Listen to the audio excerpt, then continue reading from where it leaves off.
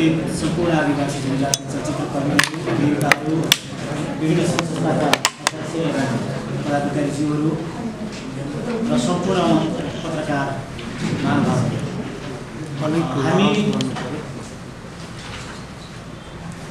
आउँदो जेठ 24, 25, 26 गते राष्ट्रिय सभागृहको हलमा 3 दिवसीय आदिवासी जनजाति चलचित्र महोत्सव आयोजना गर्न गइरहेका छौँ। त्यो महोत्सवको आज हामी पत्रकार सम्मेलनमा छौँ। यतिखेर म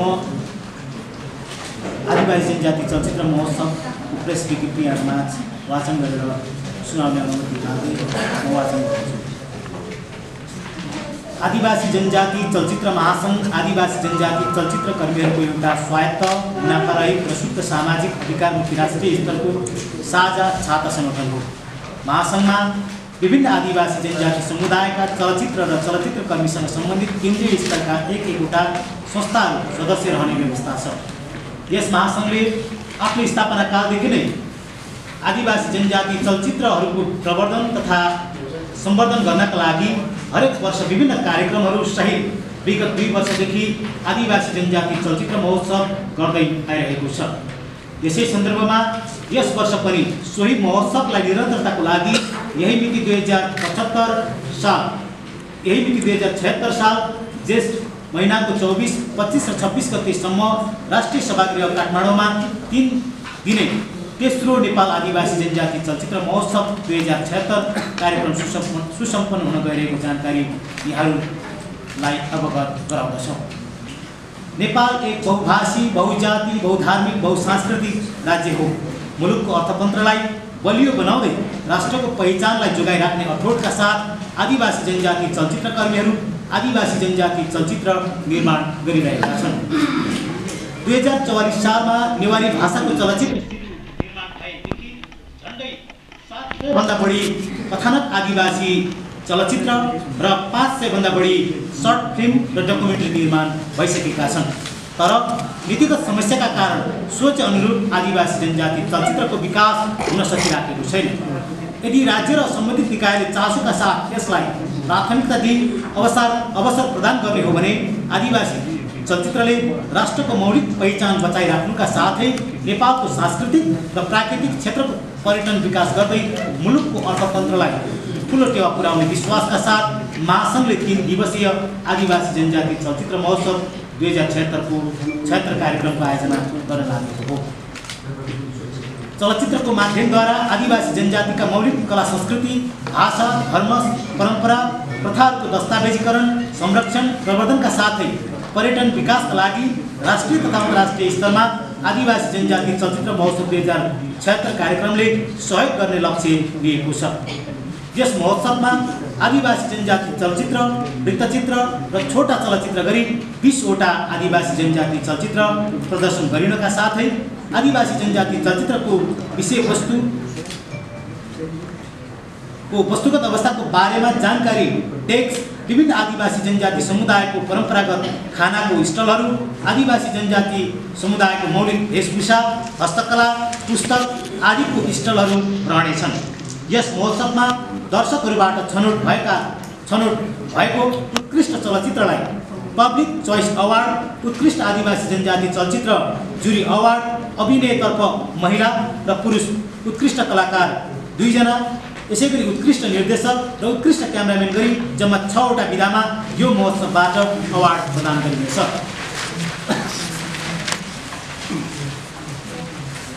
महोत्सवकै अवसरमा नेपाल पर्यटन बोर्डको हलमा 2076 जेठ 25 गते शनिबार बिहान 8 बजे चलचित्रमा आदिवासी जनजाति महिलाको सवाल र जेठ 26 गते आइतबार बिहान 8 बजे आदिवासी जनजाति चलचित्रको अवसर र चुनौती विषयक अन्तर्क्रिया कार्यक्रम पनि हुनेछ। आदिवासी जनजाति चलचित्र महासङ्घको आयोजनामा हुने तेस्रो नेपाल आदिवासी जनजाति चलचित्र महोत्सव 2076 मा चलचित्र विकास बोर्ड, काठमाडौँ महानगरपालिका, नेपाल टेलिकम, राष्ट्रिय वाणिज्य बैंक, नेपाल पर्यटन बोर्ड, राष्ट्रिय आदिवासी जनजाति महिला मञ्च लगायत आदि संस्थाहरूको सहकार्य रहनेछ भने गुरुङ फिल्म एसोसिएसन नेपाल, मगर चलचित्र कर्मी सङ्घ, तामाङ चलचित्र सङ्घ, किराँत राई चलचित्र कर्मी सङ्घ, याकथुङ, मुन्चैचोक संयम, सुनवार कलाकार तथा चलचित्र कर्मी समाज, थारू चलचित्र तथा सांस्कृतिक सङ्घ, नेवा फिल्म सोसाइटी माझी चलचित्रकर्मी सङ्घ, राजवंशी चलचित्र समाज समिति, भुजेल चलचित्रकर्मी सङ्घ, मुगाली चलचित्र विकास सङ्घ, जिरेल चलचित्रकर्मी सङ्घ सहआयोजक रहेका छन्। महोत्सवमा प्रदर्शन हुने चलचित्रहरू निम्न बमोजिम रहेका छन्।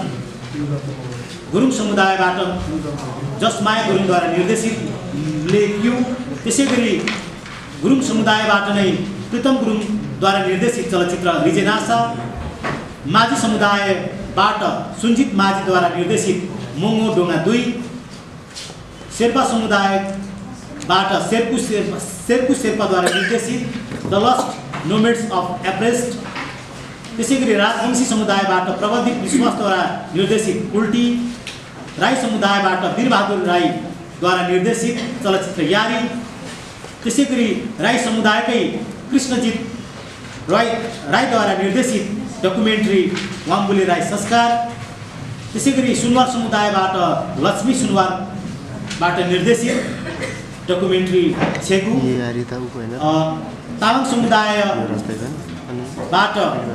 समुदायको अमृत सुनवारद्वारा निर्देशित आँगा थेबा, जुन डकुमेन्ट्री चाहिँ हामी प्रतिस्पर्धामा राखिँदैनौँ। यो चाहिँ हामी सबैले बिना टिकट बिना के अरे यो चाहिँ प्रतिस्पर्धात्मक डकुमेन्ट्री भएको हुँदाखेरि यो एउटा चाहिँ हामी अन्तर्क्रियासँग जोडेर यो डकुमेन्ट्री हेर्नेछौँ। यसै गरी आशिष विकद्वारा निर्देशित डकुमेन्ट्री झुमरा नाच, विश्वास मगर विकासद्वारा निर्देशित मगरको चलचित्र खुर्पेटो, त्यसै गरी तामाङ समुदायबाट दीपक तामाङद्वारा निर्देशित चलचित्र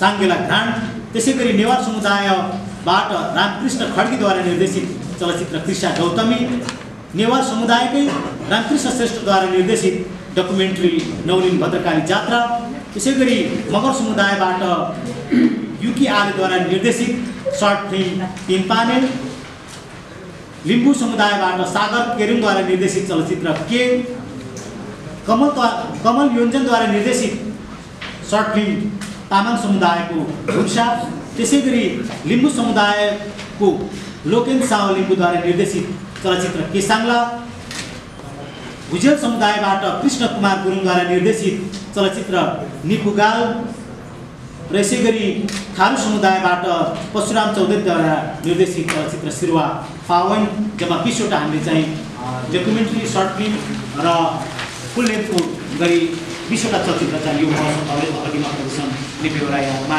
जानकारी गराउँदै यहाँहरूबाट कुनै पनि त्यस्तो यो महोत्सवप्रति जिज्ञासाहरू छ भने यहाँले राख्न सक्नुहुनेछ र हामी यहाँले यहाँबाट आएको जिज्ञासालाई भेट्ने हाम्रो प्रयत्न गर्नेछौँ। हामीसँग 6वटा अवार्डहरू वितरण गर्नेछौँ, जसमा एउटा अवार्डको नाम रहेको छ पब्लिक चोइस अवार्ड। यहाँले उठाउनु भएको प्रसङ्ग पनि स्वाभाविकै हो, किनभने राम्रो चलचित्रमा यदि दर्शक आएन भने त्यसलाई अन्याय हुनसक्छ। अरू चाहिँ जुनसुकै दर्शक जुन बढी दर्शक आउँछ त्यसको पब्लिक चोइस अवार्ड पाउँदै गर्दाखेरि चाहिँ नराम्रो चलचित्रले पनि पाउन सक्छ भन्ने जुन तपाईँको सन्दर्भ रह्यो। हामीलाई एउटा आयोजकको तर्फबाट हामीलाई के विश्वास छ भने राम्रो चलचित्रले नै त्यो अवार्ड जित्छ भन्ने हामीलाई विश्वास छ। किनभने अहिले हामीले सामान्यतया चाहिँ मिडियाबाट नै हेर्ने हो भने पनि जुन राम्रो चलचित्र त्यही चलचित्रमा बढी दर्शकहरूको ओहिरो लाग्ने गर्दछ हैन। यसर्थ पनि यो ढङ्गबाट पनि राम्रो चलचित्रले पब्लिक चोइस अवार्ड पाउँछ भन्ने एउटा हाम्रो पक्ष। दोस्रो चाहिँ यहाँले जुन कुरा उठाउनु भएको थियो, भोलि चाहिँ राम्रो चलचित्रले अवार्ड नपाउन सक्छ भन्ने कुरा गर्नुभयो। हाम्रो यहाँ जति सहभागी छ सबै चलचित्र राम्रो छन्। हामी पहिलो चाहिँ तपाईँलाई विश्वास दिलाउन चाहन्छौँ, किनभने यहाँनिर एउटा खालको सबै जति पनि आदिवासी जनजाति चलचित्र निर्माण भएका छन् ती चलचित्र मध्यबाट उत्कृष्ट चलचित्रहरू राम्रो चलचित्रहरू चाहिँ जुन समुदायमा बनेका छन् ती समुदायको जातीय संस्थाले छनौट गरेर पठाएको चलचित्र मात्रै हामीले यहाँ सहभागी गराएका छौँ। यसर्थ पनि यहाँ सहभागी सबै चलचित्र राम्रो छन् भन्ने विश्वास म तपाईँलाई दिलाउन चाहन्छु पहिलो। दोस्रो चाहिँ हामी त्यहीसँग जोडेर उत्कृष्ट चलचित्र जुरी अवार्ड पनि हामीले राखेका छौँ। हामीसँग जुरीको व्यवस्था छ।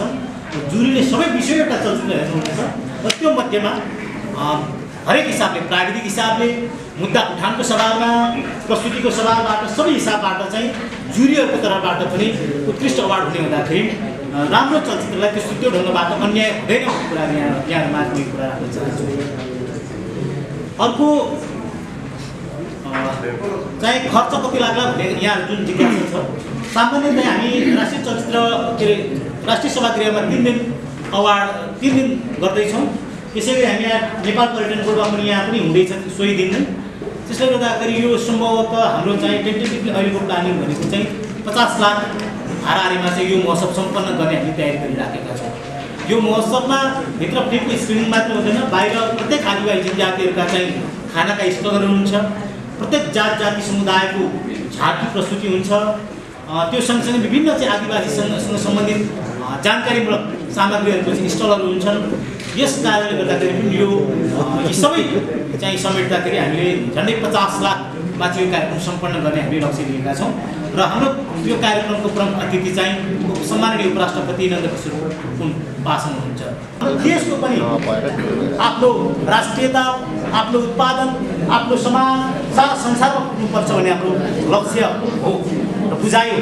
त्यो सँगसँगै नेपालमा बनेका जति पनि आदिवासी जनजाति चलचित्रहरू छन्, यी आदिवासी जनजाति चलचित्र हाम्रो देशको मौलिक कथावस्तुलाई चाहिँ बोकेर अगाडि बढिराखेको अवस्था छ। तथापि समस्या कहाँनिर हो भन्दाखेरि नेपाल सरकारमा आदिवासी जनजातिको चलचित्र दर्ता गराउँदाखेरि त्यहाँनिर कुनै पनि विभेद छैन। त्यहाँ खस भाषा होस् या आदिवासी मातृभाषामा बनेको होस्, त्यसलाई हामीले दर्ता शुल्क उही तिर्छौँ, हामीले राजस्व उही तिर्छौँ र सँगै हामी सेन्सरमा जाँदाखेरि पनि खास फरक छैन। तर पनि एउटा खस भाषामा बनेको चलचित्र ऊ सेन्सर पास भइसकेपछि ऊ पैसा कमाउनको लागि व्यापार गर्नको लागि हलहरूमा जान्छ भने आदिवासी मातृभाषामा बनेका चलचित्रहरू अब त्यो आफूसँग थाकिने अवस्था हुन्छ। त्यसले यस्तो खालका चाहिँ समस्याहरू छन् र यो आदिवासी जनजाति चलचित्र महोत्सव गर्दै गर्दाखेरि हामी राज्यलाई अथवा आम नेपाली समाजलाई अथवा संसारभरिमा छरिरहेका मानव समुदायलाई नेपालको आदिवासी जनजाति चलचित्रहरू निर्माण भइराखेका छन्। यसले नेपालको चाहिँ यथार्थपरक सन्देशहरू प्रभाव गरिराखेको छ। यसर्थ पनि आदिवासी जनजाति चलचित्रको प्रवर्धन हुन आवश्यक छ भन्ने चाहिँ हाम्रो बुझाइ हो। यो ढङ्गबाट चाहिँ हामीले यो महोत्सवको आयोजना गर्दैछौँ र यहाँ जति पनि साथीहरूको सहभागिता रह्यो, यहाँ सबैलाई विशेष म धन्यवाद व्यक्त गर्न चाहन्छु र आगामी दिनमा